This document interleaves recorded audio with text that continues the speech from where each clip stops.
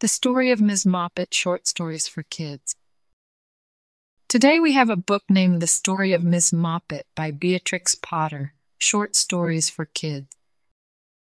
I think they're so pretty. I hope you guys really enjoy it. I love it. Please give this video a like if you enjoy it, and don't forget to subscribe for more stories. Thank you, reading. So, here we go. This is a pussy called Miss Moppet. She thinks she has heard a mouse. Mouse. This is the mouse peeping out behind the cupboard and making fun of Miss Moppet. He is not afraid of a kitten. Miss Moppet, this is Miss Moppet jumping just too late. This is Miss Moppet jumping just too late. She misses the mouse and hits her own head. She thinks it is a very hard cupboard. She thinks it is a very hard cupboard. The mouse watches Miss Moppet from the top of the cupboard. The mouse watches Miss Moppet from the top of the cupboard. Miss Moppet ties up her head in a duster and sits before the fire.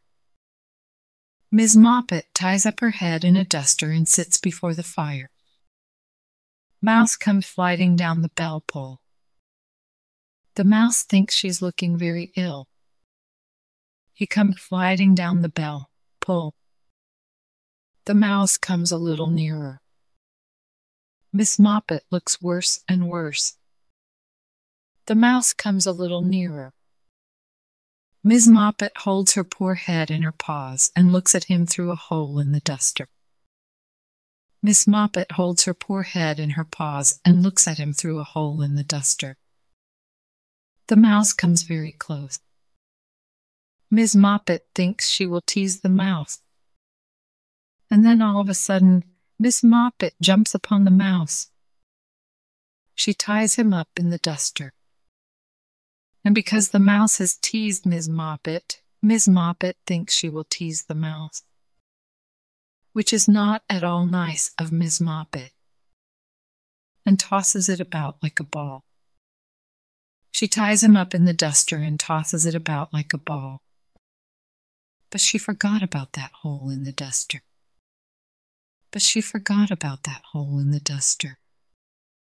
And when she untied it, there was no mouse.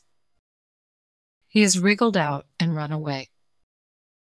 And he is dancing a jig on the top of the cupboard. He has wriggled out and run away. And he is dancing a jig on the top of the cupboard. The end. Good job, friends. Thank you so much for reading with me. Bye, I'll see you next time.